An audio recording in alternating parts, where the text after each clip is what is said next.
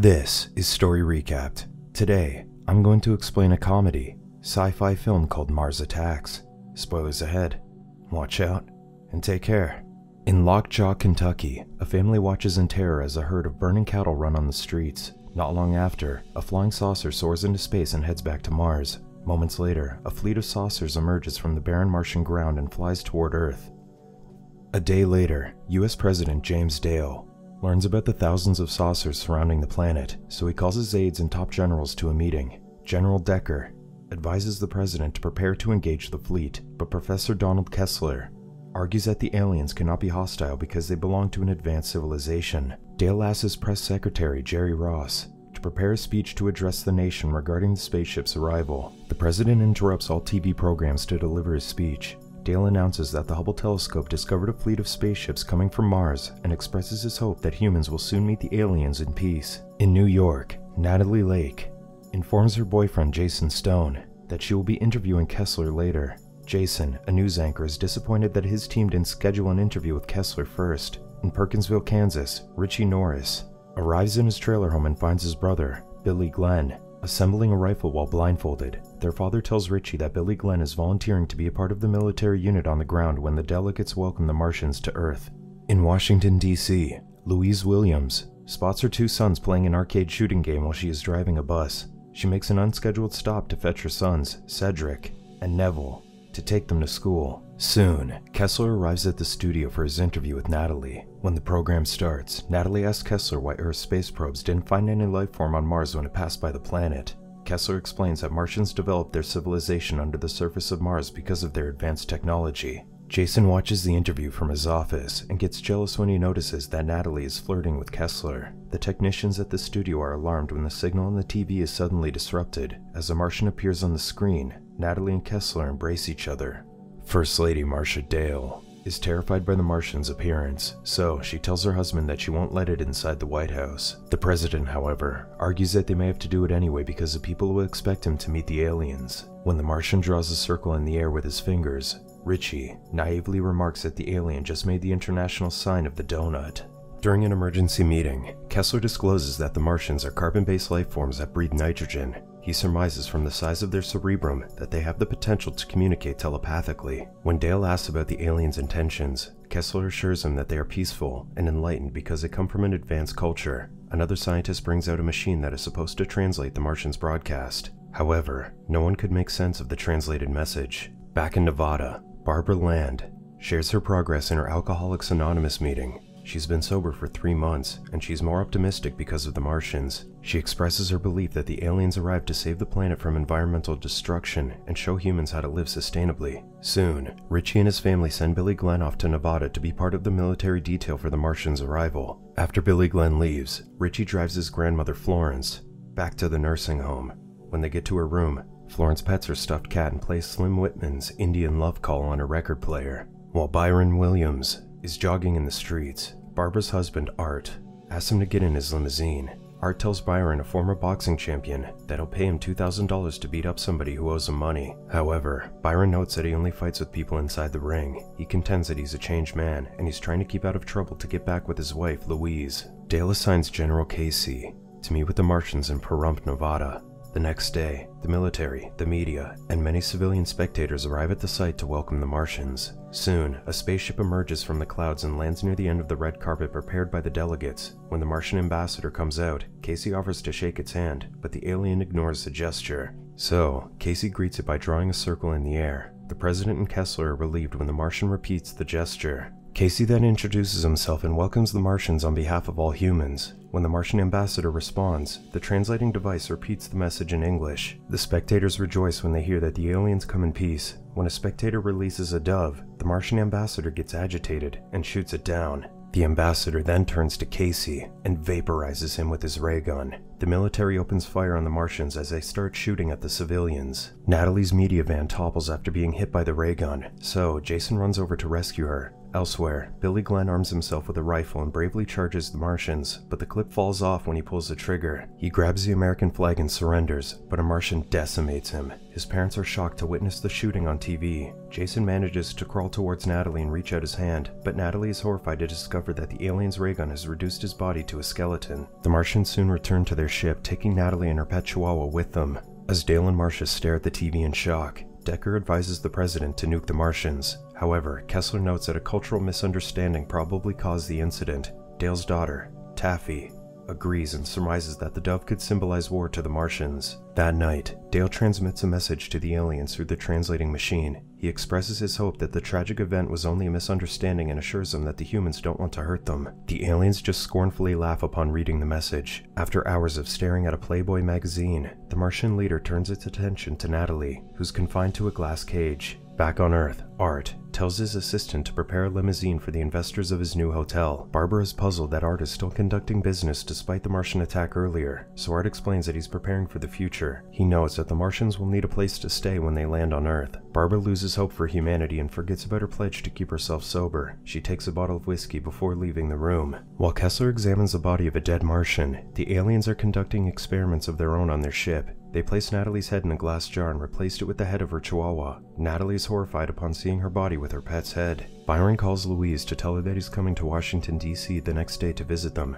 When he speaks to Cedric and Neville, they excitedly inform him that they'll visit the White House as a part of the school's tour. That night, Kessler receives a message from the Martians. Jerry relays to Dale that the Martians have apologized and asked him for permission to speak to Congress. Dale doesn't see any problem with the request, seeing it as a victory for his administration. The following day, the military and civilians gather outside the Capitol building to wait for the Martians. After they land, the aliens immediately enter the House chamber and head to the speaker's podium. When the ambassador reaches the podium, it reads from a tape before firing its ray gun at the lawmakers. Kessler tries to plead with the ambassador, but another Martian knocks him out. The Martians carry him back to their ship and go back into space. During another emergency meeting, Decker pleads with the president to use nukes against the aliens, but Dale refuses and threatens to relieve him from his position. He stresses that everything will go on as usual because the two branches of government are still functional. Dale addresses the nation to tell the Americans that he'll be speaking with world leaders to discuss possible solutions to their Martian problem.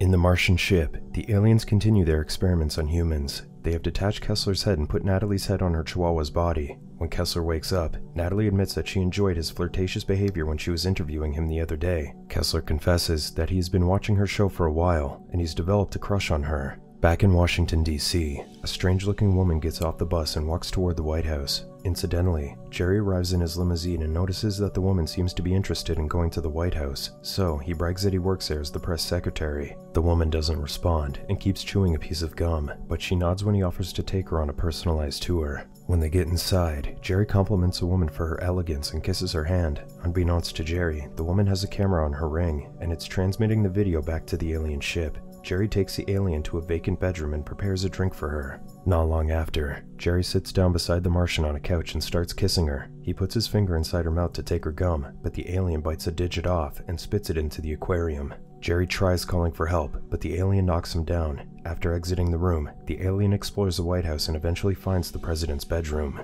She then takes off the human head and tries to fire a ray gun at the sleeping couple, but their dog suddenly barks and wakes them up. The alien shoots the dog but fails to hit Dale. Marcia throws her shoe at the Martian and inadvertently creates an opportunity for Dale to charge at it. However, the alien subdues Dale and takes him hostage. The Secret Service soon arrive, but they can't shoot the Martian while it points a ray gun at Dale's head. The alien leads Dale to another room, where it gets agitated by a small bird. When the Martian shoots the bird, Dale manages to escape from its grasp, allowing the Secret Service to fire at the alien until it's dead. The alien leader is enraged by their assassin's death, so it immediately orders the others to arm themselves and prepare for an all-out assault on Earth. After analyzing the alien's gum, the scientist discovers that it could breathe because it was chewing highly concentrated nitrogen. When the spaceships arrive on Earth, the Martians fire at the Washington Monument while Boy Scouts are passing by. When the Boy Scouts run to get away, the spaceship topples the obelisk in their direction. The saucer topples the monument to the other side again when the Boy Scouts run in the other direction. Inside the White House, a woman conducts a tour for the Williams brothers and their classmates, but a Martian suddenly vaporizes her. The Secret Service engages the Martians in a firefight as the presidential family makes their way to safety. Not far, Cedric and Neville come across a dead alien and take its ray guns. Marcia gets left behind as the Secret Service leads the president back to the stairs. A Secret Service agent shoots a Martian approaching her, but the alien fires its ray gun as it falls to the ground. Its rays hit a chandelier that falls on top of the First Lady's head. The president hears the chandelier fall on Marcia and runs back to her as the aliens keep up the attack. While Cedric and Neville shoot the Martians trying to attack Dale, they instruct the Secret Service to take the president to safety. As Art tells his investors about his plans for his hotel, the spaceships arrive. The investors try to call Art's attention, but he ignores them. The Martians destroy the hotel, killing Art and everyone inside. Byron calls Louise to tell him that his flight has been cancelled, but the call is abruptly cut off. Barbara approaches Byron and asks him if he knows anyone who can fly a plane. She discloses that she loaded a plane with supplies because she wants to go to Tahoe, believing that the aliens wouldn't reach them there because it's remote. While Tom Jones performs on stage, he's startled when aliens suddenly replace his backup singers. When the Martians start shooting at the audience, he runs out of the stage and comes across Barbara and Byron. A Martian suddenly breaks into the casino, so Byron knocks it down before it can hurt anyone. Byron, Barbara, Tom, a waitress named Cindy, and a rude gambler make their way out of the casino to get to Barbara's plane. As Dale sits in despair in the war room, he gets a call from the president of France. The French president tells Dale that he's with the Martian ambassador, and he successfully negotiated a deal. Dale warns the French president to immediately get out of the room, but the Martians are already killing everyone. Later, Dale finally agrees to use nuclear weapons against the Martians. The military fires a missile toward the alien mothership, but the aliens deploy a device that sucks the nuclear blast into a balloon. When the device returns to the mothership, the Martian leader inhales the balloon's contents and laughs. Richie decides to fetch Florence from the nursing home even though his father wants him to stay in the trailer to fight the aliens. When he gets outside, a gigantic robot controlled by an alien grabs their trailer and bashes it against another trailer. Back in Las Vegas, a rude gambler decides to part ways with the group. When he runs into a Martian, he tries to surrender, but the alien kills him. The gigantic robot chases after Richie, but it trips on a wire and falls. In the nursing home, the Martian points a weapon at Florence as she listens to music on her headphones. She accidentally pulls the headphone cord when she hears Richie call out to her. The heads of the Martians start to explode after hearing Slim Whitman's Indian Love Call blasting on the speakers. Soon, the Martian leader arrives in the war room. Decker fires his guns at them, but the Martian uses a device to shrink him and step on him. In one final plea to the Martians, Dale delivers a speech to convince them to work alongside humans. The Martian leader seems moved by the speech. It sheds a tear and offers to shake Dale's hand, but the hand turns out to be a mechanical weapon that impales the president. Richie and Florence kill all the aliens in their path with Whitman's yodeling as they head to a radio station. Upon their arrival, they immediately broadcast a song across the nation. Byron and his friends soon arrive at the hangar, but they discover that an army of Martians is outside. Byron decides to challenge the ambassador to a fistfight so that the others can escape on the plane. He knocks out a few Martians, but he is eventually overwhelmed by their numbers. Soon, the military and civilians worldwide use a song to kill the Martians. In the mothership, Martian leader's head explodes after hearing the broadcast from Earth. As the ship flies out of control, Natalie's head detaches from the Chihuahua's body and falls to the floor. When her head rolls close to Kessler, she confesses her love to him and says goodbye. The two eventually kiss when their heads roll towards each other. Barbara, Tom, and Cindy soon arrive in Tahoe, where animals interact with them without apprehensions. Days later, Taffy awards Florence and Richie with the Medal of Honor for saving the world from Martians. Not far from Capitol Hill, Byron arrives outside Louise's ruined apartment to reunite with his family. Subscribe to watch more videos like this. Turn on notifications. And leave a like, it really helps the channel out. Thank you for watching.